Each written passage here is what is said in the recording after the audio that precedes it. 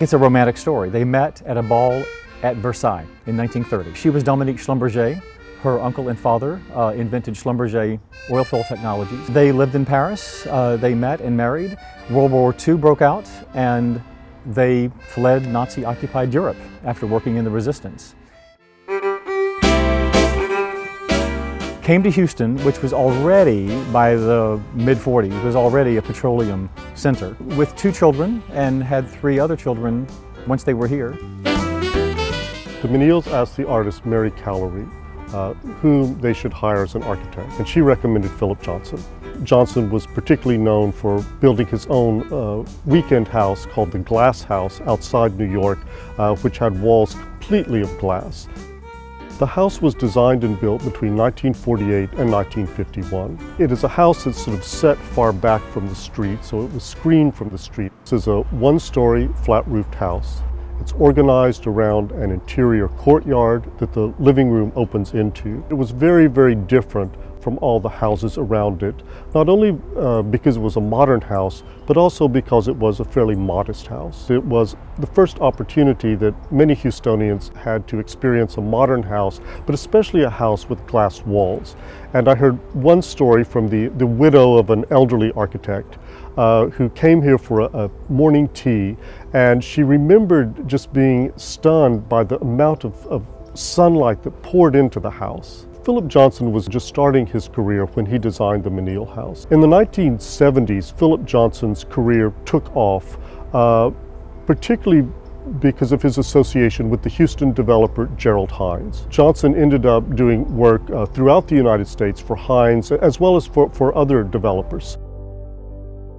I am sure they found it a somewhat challenging and fascinating frontier, and they enriched it tremendously. They brought their new ideas in art, architecture, in ways of thinking, human rights. Someone has said that they administered the shock of the new to this part of the world. The art collecting started soon after they married, with her portrait by the great surrealist Max Ernst, who was of course unknown at the time and needing commissions at the time. Her portrait was done. It's a very unusual portrait, as it would be by Max Ernst, and she did not like it. Years later, after returning to Europe after the war, she found where she had put this portrait behind a closet and realized what a great, great painting it was, what an unusually brilliant portrait of her it was. John also bought a Cézanne watercolor in New York City in 1945, I believe, paid $100 for it, brought it back to Houston in a briefcase. And they made great friendships with artists, living artists, Rene Magritte, Andy Warhol, Robert Rauschenberg, Jasper Johns. They collected artists in depth and they really got to know them personally. And of course the collection soon outgrew this really rather modest house. John de Menil died in 1973.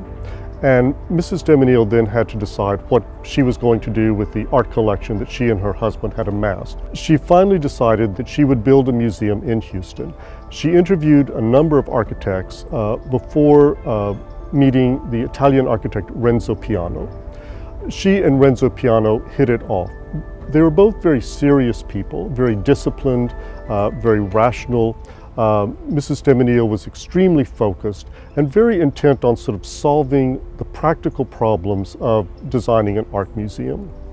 And when Renzo Piano talked about the building that he designed for the Menil Collection, the art museum, he really focused his discussion of his design on his resolution of those practical problems. The Menil Collection is Renzo Piano's first building in the United States. When Mrs. de Menil opened the museum in 1987, her words were, "Houston, this is your museum." And while that's true, it is so much about its neighborhood. It is tucked away in a leafy residential neighborhood, very local, but it is also a global phenomenon. It's a very eclectic collection. It's about making connections between the ancient, the modern, the Western, and the non-Western. It's intriguing to see how much the Menil Collection Art Museum paraphrases the architecture of Mrs. de Menil's house. It's sort of low-slung, flat-roofed. It has the interior courtyards with subtropical vegetation, the dark floors. So in a way, Renzo Piano sort of paid tribute to the Menil house in his design of the art museum. And entering it today is really rather like entering someone's home. And I think that would please her, that people felt that they were entering a home, their home for art.